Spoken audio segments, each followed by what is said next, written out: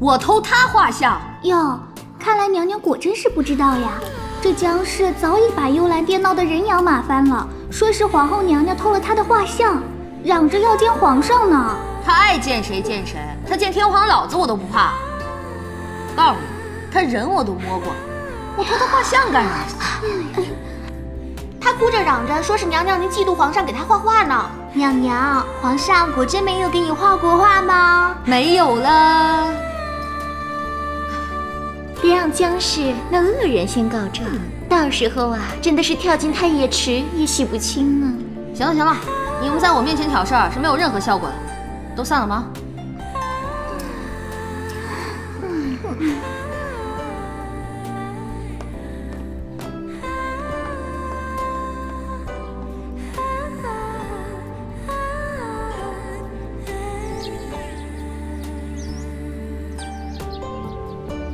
哎呀，你就告诉人家嘛，人家好不容易才来求你一次。不是我不说，是我真不知道啊。皇上正在书房里安排人手探查此事，结果还不得而知呢。那你知不知道，姜氏丢的是什么画像啊？为什么我们家娘娘就没有？其实这话没有也罢，你回去告诉皇后娘娘，这事儿不用放在心上，因为这画像几乎我们后宫里人人都有一幅，就连我也有一幅呢。啊，你也有？啊，上次皇上喝醉了，就给我也画了一幅。人家也想让皇上给我画一幅画像啊。那照现在这个情况呢，我们家娘娘没有才是好事呢。这画像也不是什么稀罕物件。我这就回去告诉娘娘。绿，这个卸磨杀驴的丫头，就不能和我多聊两句吗？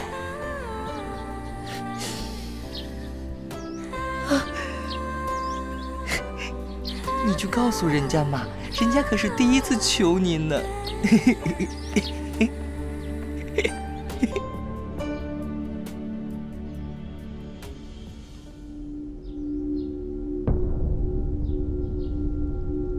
皇上，您找臣弟来，不知所谓何事？九弟最近不忙吧？虽不是要紧的差事，却被繁杂的小事缠身。像御花园中种植草木的种类，这一季宫中所需要的蔬菜是从南菜园送来的，还是西郊菜园的，都等着臣弟来定夺。看来你平日里倒是清闲，并不是什么容易的差事，越是小事，越是劳神费力。恐怕臣弟多有疏忽。不过区区琐事罢了，怎么就难倒你了？是不是觉得一身本领无处施展？臣弟并无此意。既然如此，朕现在就派给你一件能施展拳脚的差事，不知九弟愿不愿意？皇上交给臣弟的差事，臣弟定当肝脑涂地。幽兰殿那边，姜氏的一幅画像是丢了，你去查查此事到底是什么情况。臣弟遵命。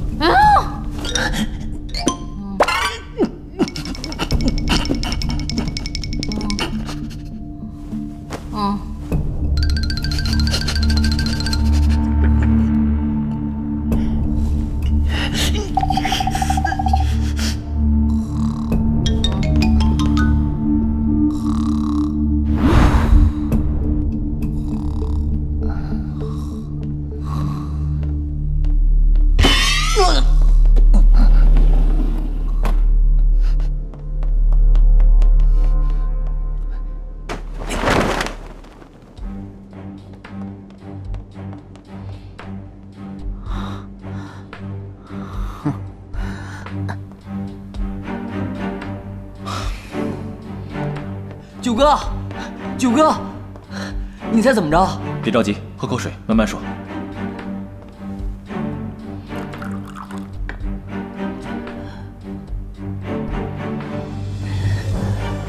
江氏丢失的那幅画，果真在女神姐姐那儿。你可看清楚了？错不了，在女神的衣柜里有幅江氏的画像。鹏鹏并不是那么小肚鸡肠的人，更不会为了一幅画像争风吃醋。可证据确凿，我相信此事并非他所为。怎么看这件事跟皇后娘娘有拉扯不清的关系？皇上命九哥来彻查此事，恐怕是皇上故意的试探。如果万一不是他偷的画，那可怎么办啊？明日一早，你随我去一趟兴盛宫。那只能如此了。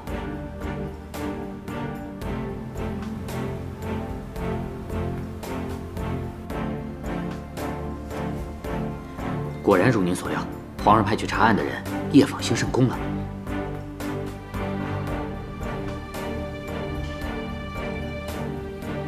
你确定那是皇上的人，并且已经看见那幅画了？确定。那人发现那幅画之后，又放回了原处。如果是帮他的人，就会把画拿走了。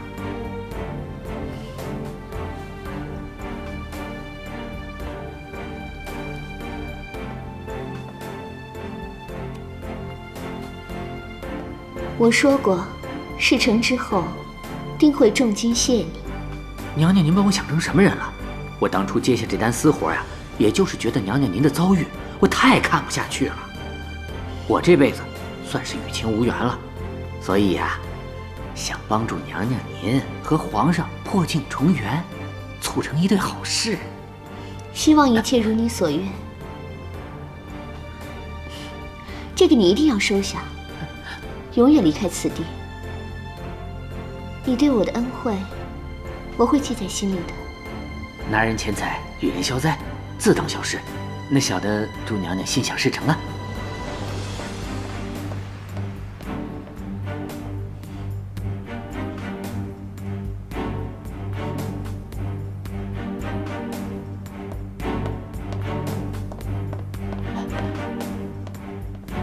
皇上，